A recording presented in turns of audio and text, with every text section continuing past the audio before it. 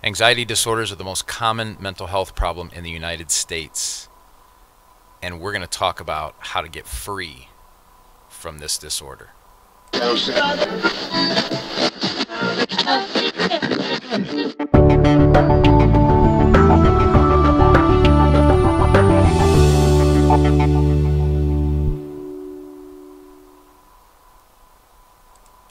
Hey there, thanks for joining us. We are going to be talking about anxiety. Anxiety is something that everyone struggles with. It's just that everyone struggles with it differently. Everyone copes differently. I remember when I was just a little boy and storms would roll in, I would always be afraid that a tornado was going to come. And so what I would do is I would run to my dad and I would say, "Dad, is a tornado going to come?" And he would say, "Probably not." And I think I must have missed the probably part as a kid, because when he said probably not, I heard the not. And at that point then, all fear left me, and I could enjoy the rain. I could enjoy the cool breeze. I could enjoy the thunder and the lightning with absolutely no fear that a tornado was going to come and destroy our home or kill us or anything like that. And so that's one of the ways I coped with that. And then as I grew up too, my dad would always tell me that, I shouldn't cry about things. And we know now, I know now as an adult, that crying is an emotion. It's part of, when you have emotional issues going on in your life, crying is not a bad thing. And sometimes crying can be very helpful, especially in times of grief. But I have learned over the years that crying does not help fix the problem. It does sometimes make us feel a little better to get some of that energy out and those kind of things, but it doesn't necessarily fix the problem. So, how do you cope with things? Well, I coped with things by not crying, not worrying about it, or if I did worry about it, I just suppressed it and I just went on with life. But about 9 years ago, my nephew got sick and he suddenly passed. And I actually rushed to the emergency room. I was actually there when he passed. And so it was a very traumatic experience for me. And that was my first opportunity to experience this thing called anxiety in a way that I had never experienced it before. The way that people talked about before, when I used to just suppress it and just deal with it and tell people I just cope with it, deal with it, I now experienced it at such a level in such a way that now I was starting to understand what people went through. I would wake up in the morning and I would have this overwhelming fear and trembling. I mean, literally my body would tremble inside because of this fear of death. I was afraid that maybe my children were going to die now, or something was going to happen to my wife, or I was going to die. And so then all of a sudden it started to intensify, and if I had a pain somewhere, or if I was exposed to something, I started to feel this overwhelming fear of death, and I had no idea how to handle it. I would go to websites. I actually went and talked to a counselor for a while, but nothing seemed to work. I would go to bed at night and I would toss and turn, and sometimes I would lay in bed and I would literally, my body inside would just tremble. I could feel my whole body trembling. And so it wasn't just at night, and it wasn't just first thing in the morning. It was all day long. I had these thoughts of fear constantly. And so for the first time in my life, I actually realized what people go through when they say they have anxiety. And so I also realized how hard it is to try and explain it to somebody who has never experienced maybe a traumatic event, or who has never really had anxiety in the sense that those of us who have it to this degree have had it. So what I want to do is I want to talk about anxiety for the next several weeks. We'll talk a little bit about what it is and maybe where it comes from. But really I'd like to focus on how we get free from it, because I would say it took me about 8 years, which I know you say, well, I've been battling it for a while. So if you have anxiety and you just got it, I also know that it can be over like that, but it might take a while to get through it. But you can get through it. You can get free from your anxieties. You can find ways to cope with your anxieties. So that's what I want to talk about in the next several weeks. But today specifically, I want to talk about sleep, because sleep is probably one of the most important coping mechanisms for dealing with anxieties. So anxieties are when the mind and the emotions and part of our will constantly pushes us to think about and worry about situations. So whatever the situation might be, it might be a situation that's going on in your life, and so you're constantly worried or concerned about that. It might be something that might happen in the future, and you're worried or concerned that it might happen in the future. Or it might be something that happened in the past and you're worried about the ramifications. But it's just this constant worry and excessive thoughts on whatever it is that's going on in your life, and you just can't shut it off, and it brings feelings of depression or fear. It's endless. You talk to somebody with anxiety and you might get a different idea of what it's like in their life than when you talk to somebody else concerning their anxiety, you'll get a different idea. But it's just this constant churning of fear or worry about something that's either happened or is happening or is going to happen. And so when we talk about sleep, I went to sleepfoundation.org, and that's where I got this quote that says the anxiety disorders are the most common mental health problems in the United States. And it's not getting any better. When you look at what's going on with our pandemic, with the coronavirus and all the stuff that's going on with that, and people are afraid of that, and then you've got the elections that just happened, and people don't know where our country sits, and there's so much problems with that, and then the disunity over things. And then you throw in, your faith and your family and your own jobs and job security or insecurity. I mean, it's endless. People are struggling with anxiety. And so when they were talking about anxiety here, they said that sleep is one of the things that is a real problem. And here's the problem. It says here that sleep deprivation can worsen anxiety. All right? But at the same time, you need sleep, okay? So you need to get to sleep, but you're so worried, and you toss and you turn, and you can't go to sleep, and you tremble, and then when you get up, you feel that. And so you need sleep in order to help with your anxieties, but when you go to bed to try to sleep, you can't sleep because you're worried or you're fearful. And so that's what I wanted to tackle today, because I think sleep is so very important. And so I wanted to talk to you about what the Lord said to me when I was battling these anxieties. What I would do is I started to walk through the book of Psalms, because I knew David struggled with a lot of worry and anxiety, but he always put his trust in the Lord. And so I started to walk through the Psalms. I walked through all the scripture texts. And so I'm going to share a lot of different scripture texts with you over the next several weeks concerning anxiety, because I really do want you to depend on God and His Word and His truth and His promises in order to help you get free from this, because I believe that that's where I found my freedom. And listen, it'll take work, and you will have to work at it even after you get free, because the enemy will continue to come back and try to put fear in your life. Things and situations around you will come back and try to put worry and fear back into your life, but you have to be diligent to stay free, and you can stay free in God's victory that He gives you.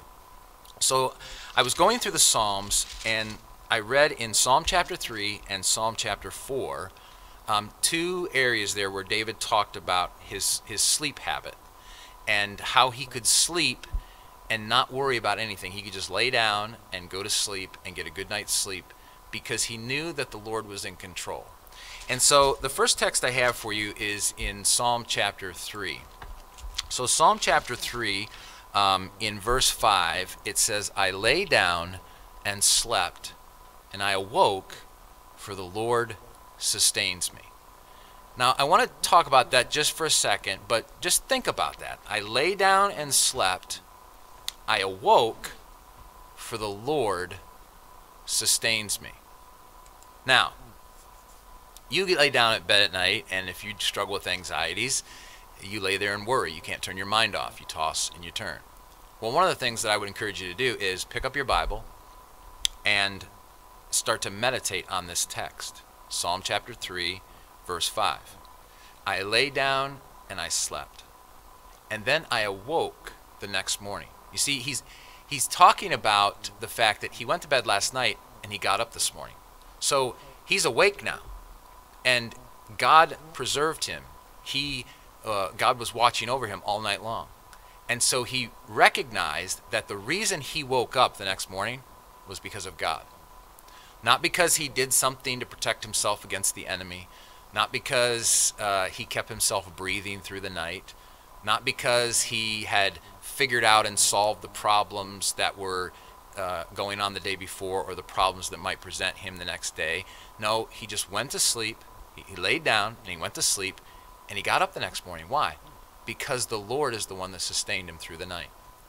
And so when you think about just that verse, you start to meditate on that and you start to say to yourself, you know what?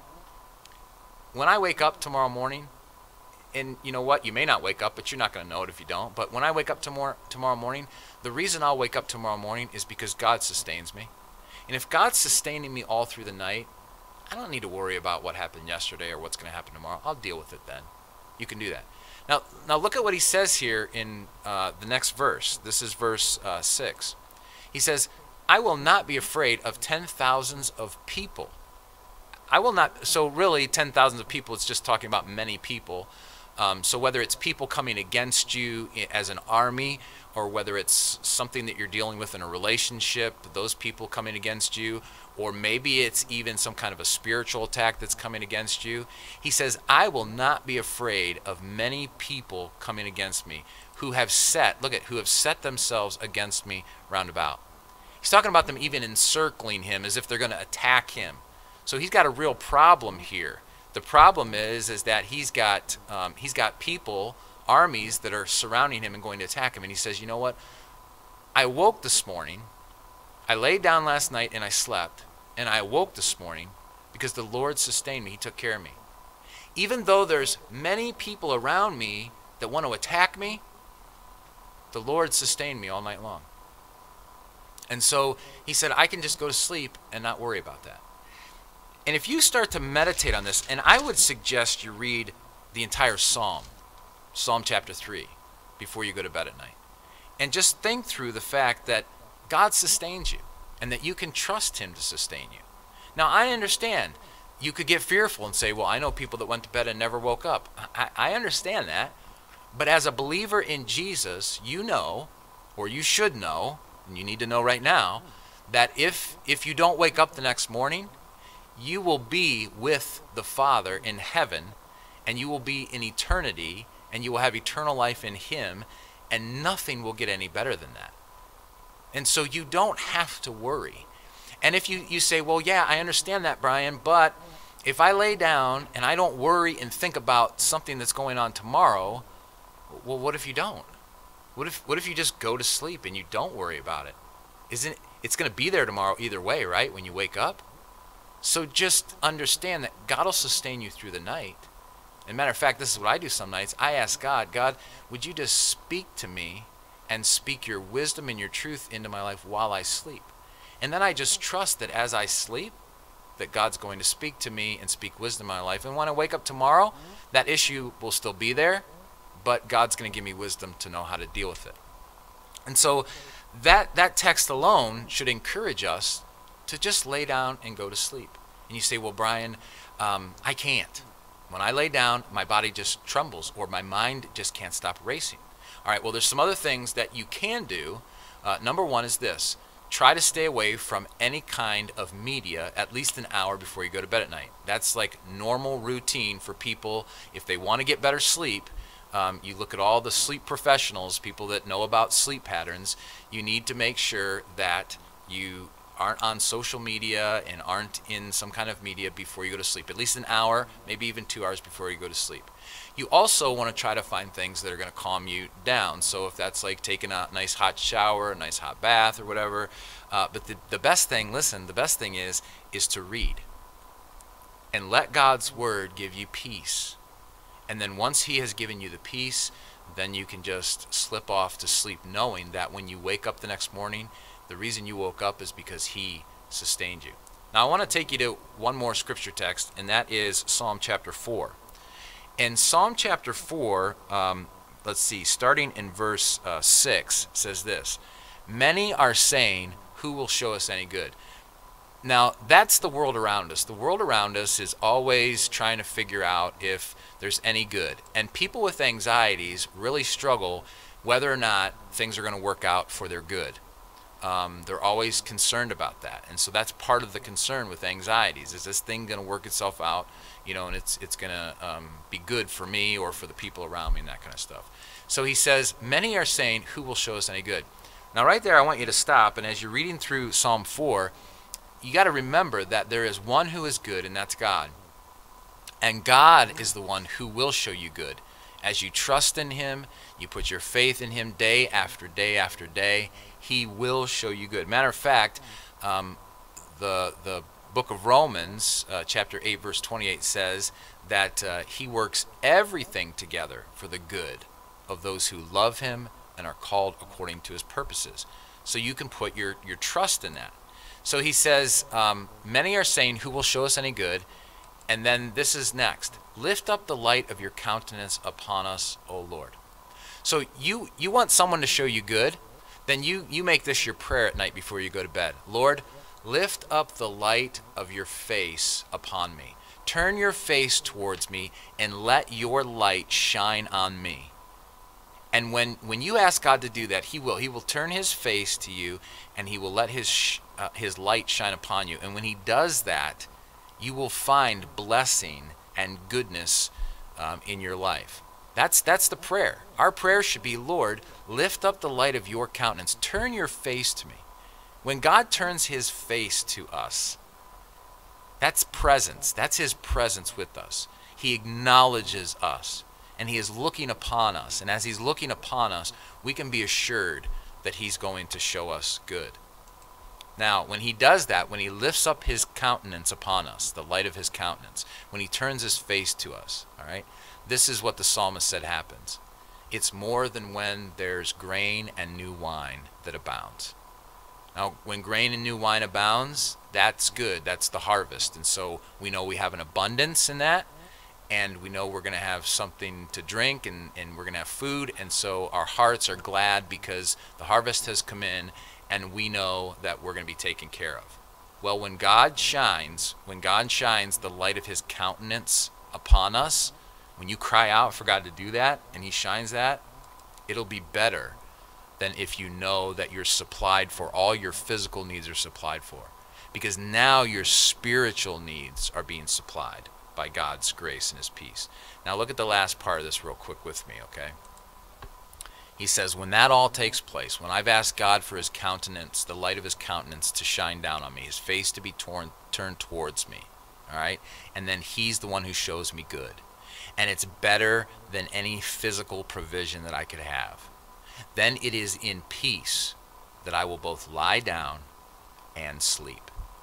Do you notice that? I will lie down. I won't toss and turn. My mind doesn't have to go to what happened yesterday or what's going to happen tomorrow. I don't have to be afraid of anything because I know that even if there are many around me wanting to attack me, I don't have to be afraid. Why? Because the Lord sustains me. So it's in peace that I will both lie down and I will sleep.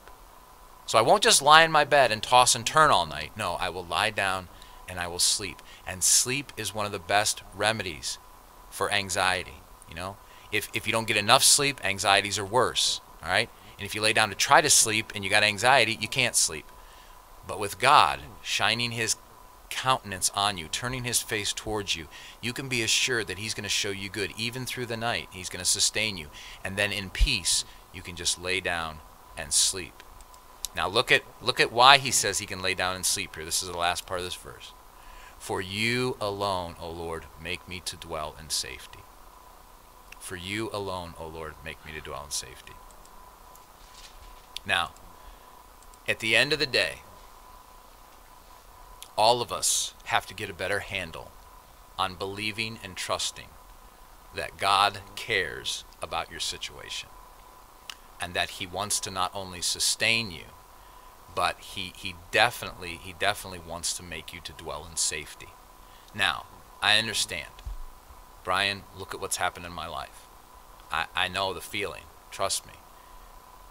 I had a nephew that I loved dearly, and he was gone, taken from me, taken from his 3 little daughters and his wife and his sisters and his mom. And so it was the most traumatic thing that I've gone through, I guess, I could say.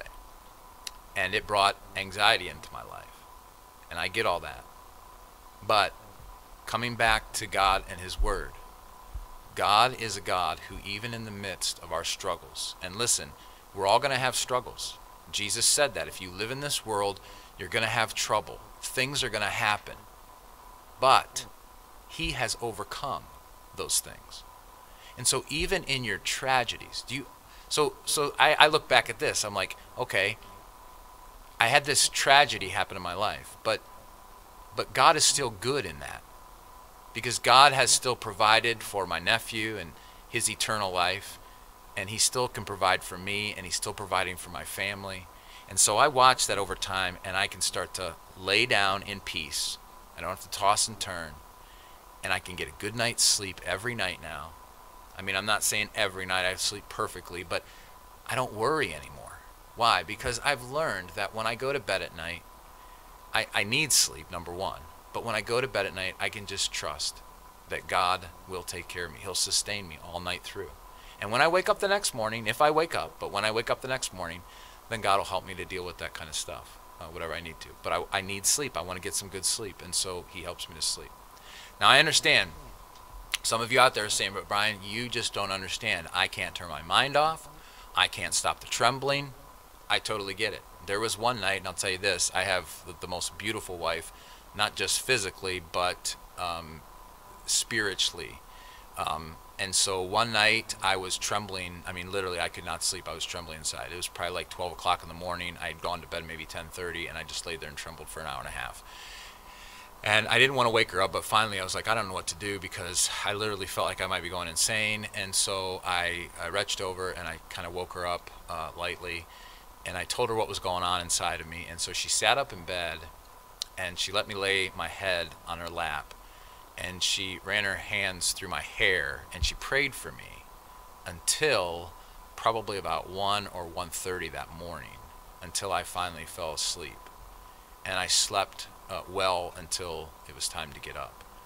But she did that for me. You might say, well, I don't have a wife like that, or I don't have a husband like that, but you have a father like that, and you can trust in him. And listen, even though she did that for me that night, my fears and my anxieties didn't just go away that night.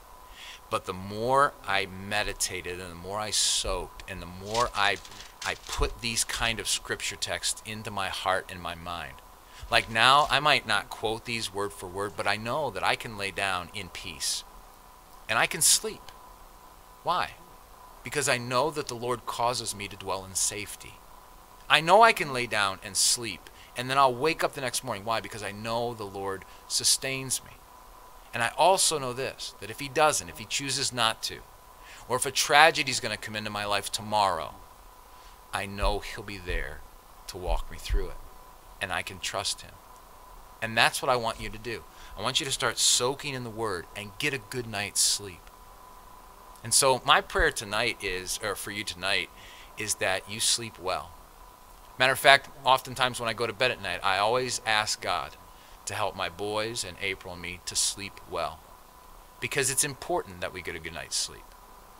But more than that, it's important because as you sleep, all right, you are building faith and trust because you're just resting in God. And as you rest in God, you wake up the next morning and you start to get this idea that, oh man, God is watching over me.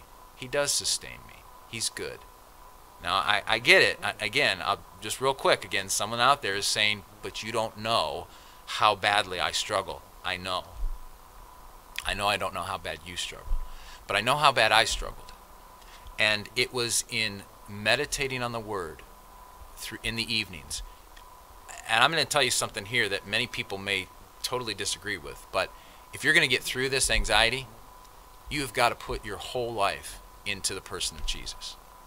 And you have got to get into his word, and you've got to let his word become a part of who you are. And as you do that, God's Spirit, the light of his countenance, will turn upon you. And as the light of his countenance turns upon you, he will show you good. And he will show you how to lay down in peace and sleep. Not toss and turn, but sleep.